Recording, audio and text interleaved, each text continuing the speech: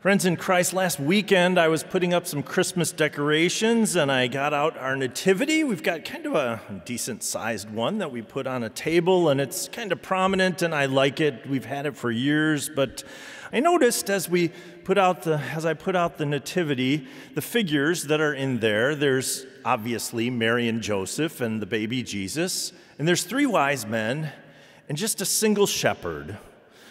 There are other nativities that have more figures in them. Some have multiple shepherds.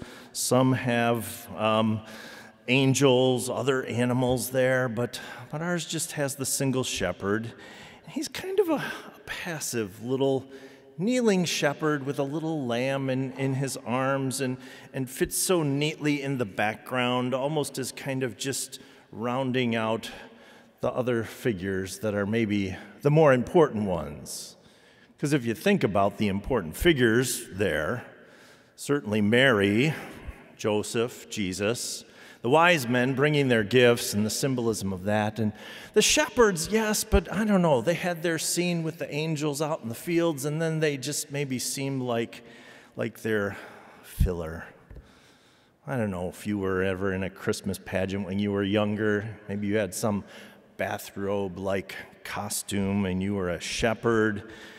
It's a background role for the middle school guys who just want to carry a stick and not have to do much. But I don't know, here in this text, did you catch it at the beginning? Shepherd, that's the prominent role here. And we know there are other times and places, certainly shepherd, but here, give ear, O shepherd of Israel, you who lead Joseph like a flock, you are enthroned upon the cherubim. Shine forth. The cherubim, that's the angels, the entourage. It's the Taylor Swift followers that come along with her. But the shepherd is the key person in this scene, right? And it's interesting that certainly as we fast forward and say Jesus, the good shepherd, David, shepherd, king of Israel, and we connect some of those dots. But for God himself, centuries before Jesus came, God is the shepherd of Israel that they're calling out to. And that's the name that they choose to call him for help. They say, God, you're a shepherd, and we need your help. Specifically, they say, stir up your might and come to save us. Now, they had been ravaged by some enemies, foreign powers, we don't know exactly who, but they were in dire straits. They were not doing well, and they were calling out to God. And this stir up your might, come and save us, stir up in some other translations is wake up. Kind of like we heard yesterday from Dr. Taylor, we're asking for the awareness of what's going on and for God to be aware of us as much as he calls us to be aware of other things.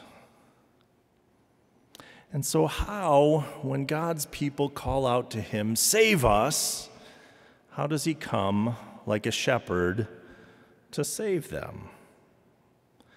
Sometimes I think it's like the unlikeliness of that nativity scene, the most unlikely scenarios where there's actually hope and where there's salvation. It's the seeming impossibility of God's plan that leaves us in awe and wonder of how God saves us. Did you hear the description of Israel in the midst of that? How long, O God, will you be angry with your people's prayers? You've fed them with the bread of tears and given them tears to drink in full measure. You make us an object of contention for our neighbors. Our enemies laugh among themselves. It's a pitiable condition. All you've got to eat and drink are your own tears. People are making fun of you. Things are not good. You're kind of at the end of your rope. I don't know if You draw any parallels to the end of the semester and your kind of ragged condition as I look out and see a bedraggled faithful band making it to the end. And we call out to God, God, help us and save us. And how would we want God to save us at the end of the semester? You know what your plan might be? It was a plan that I had multiple times. God, let me get all A's with minimal effort, no undue stress, no lack of sleep, no anxiety. Let me find the perfect gift for everyone and let them all be on sale at an unbelievably low price. My kindness and love will overflow and exude wonderfulness to all. I'll be like floating on a cloud, just like an angel with a little halo. Put me in the manger scene, the nativity. Wouldn't that be great? That's how God chooses to end your semester. That would be our plan. But then we would be the star of our own story, wouldn't we? If it all worked out that easily. We think of Christmas movies, like that classic Christmas movie, Die Hard, right? That's enough to get any argument started. How do we want the rescue to happen? Bruce Willis, he's going to come in. It's going to be exciting. There'll be heroes to save the day. Where's Vin Diesel and Dwayne "The Rock" Johnson with their flamethrowers to kill all the bad guys? That's how we solve things. That's how we want to be saved. But God, He's this unlikely shepherd that He chooses. And Israel realized they needed God. They called on Him to rescue them. But God does things in His wisdom in a way that we would never do, in a way that we would not anticipate.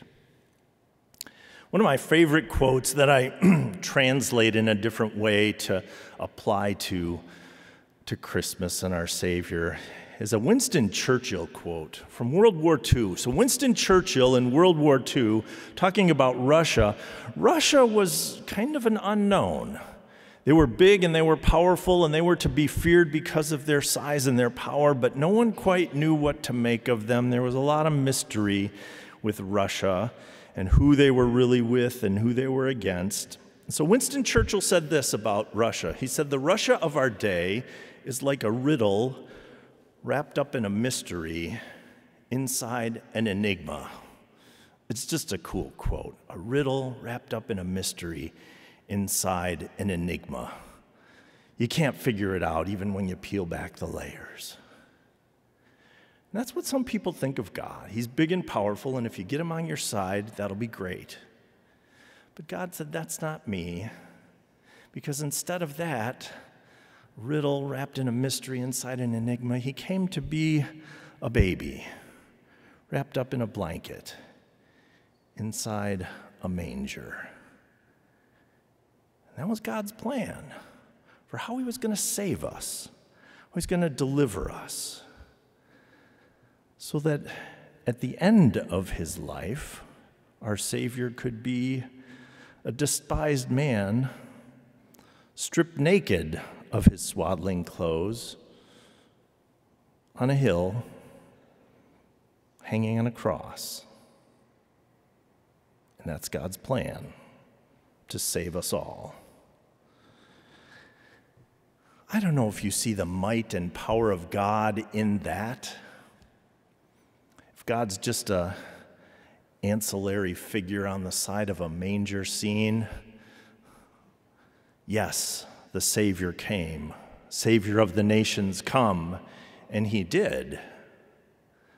But in the unlikely ways. So as we live out our last days of the semester, and not to sound so dramatic about that, as we come to the end of the semester and our thoughts are in lots of different ways, we can see God maybe in the unexpectedness of how He rescues and how He saves and how He helps. Not as we think, but as He wills. And that'll make the best Christmas ever. In Jesus' name. We have many prayers this morning, and so I'll invite you, as is our custom, to rise and pray together. Dear God, our Father, we thank you for watching over us, for coming into our world to rescue us, not to avoid death, but to go right through it and come to conquer death and the resurrection. Lord, a number of families have suffered the loss of loved ones. We lift up Professor Linda Hensel and her family. Her mother-in-law passed away after a long life of faith. For Jennifer Peters from Selt and her family, her father-in-law passed away last Friday. For Adjunct Professor Rebecca Whitaker, her father passed away last week after suffering a massive heart attack days earlier. For Justin Frisk and his family, his wife's grandfather passed away in a car accident on Saturday. Her uncle is in critical condition from the crash as well. Lord, for these families and for all who mourn, we pray a peace that passes understanding. We pray that you would comfort them with your presence, but even more with your promise that all who trust in Jesus as the Savior do indeed live forever. Lord, we lift up those in need of healing, of Justin Frisk's uncle from the car crash, of the teenage daughter of Professor Cindy Lund, who's undergoing surgery today. Lord, for these and others, we pray that you would, according to your gracious will, grant them healing, that you would give wisdom and skill to those who attend to them, that they might have a full recovery and the patience that it takes to heal, knowing the comfort of your love and care in their times of need. Lord, be with us too in granting us patience and peace during these busy days. Lord, give us an extra measure of patience with each other and of peace and the ability to be in harmony in these busy, stressful days, that we might finish details of the semester well, that it would be to your glory. Lord, finally, again, we lift up the situation in the Middle East that rages on, Hamas and Israel. Lord, give comfort to those who've lost loved ones. Lord, we pray healing for the injured, safety for those who are captive, who are innocent in harm's way. Lord, turn the hearts of those leaders that there might be a quick end to this conflict and that a peace that could be seen in Jesus could predominate. Lord, all these things we pray in Jesus' name. Amen. We go with God's blessing. The grace of our Lord Jesus Christ, the love of God, the fellowship of the Holy Spirit be with you all. Amen.